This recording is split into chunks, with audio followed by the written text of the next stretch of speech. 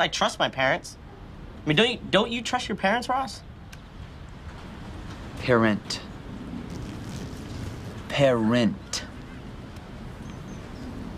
See, well, that's what God is then. Can be for you. He's a father. He's your mentor. He's a guide, a moral compass through all of that. Do you think ignorance is a sin?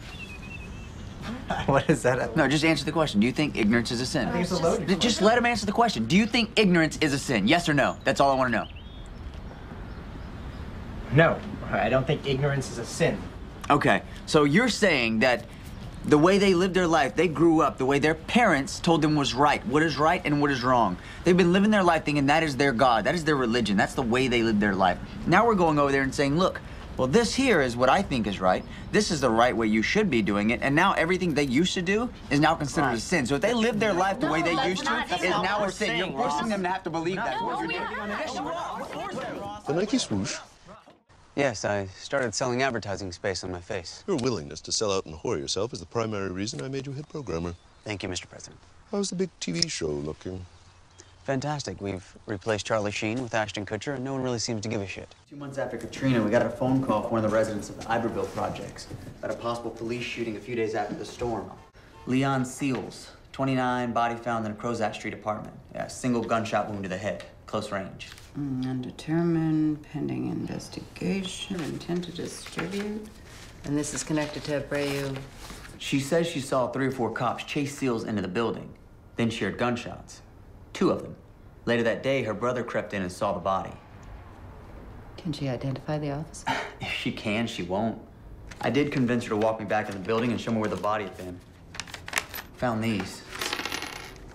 380 semi-automatic. Holy shit. Where's the police report? We've yet to locate one, and I filed for a public record request. Hey, Scott, we just not argue. Hey, Scott, could you do me a favor? Can you ask your girlfriend to please shut the fuck up? Wow, Dude, come on. You're an asshole. I don't know why you think it's fine to disrespect women. You could drink your martini and sit down right over there. She's too good for you. What's that sound? Do you hear that? Did you hear that? Sound like Daddy's car driving away. He's still paying for it. You know Better what? get in. You're a dick, and Better I'm get in. not this anymore. What are you... Abra, what are you... Dude. We have to go apologize. No. You please You're just not fucking come. apologize. Just apologize. Fine. You want to go fucking apologize? I need a manager to the front, please. A manager? Steven! Come here. Oh my God. Yes, Cassandra. What seems to be the problem? This man's order consists of water, children's coloring books, children's crayons, children's cough medicine. Mm-hmm. Okay. And condoms and duct tape and rope.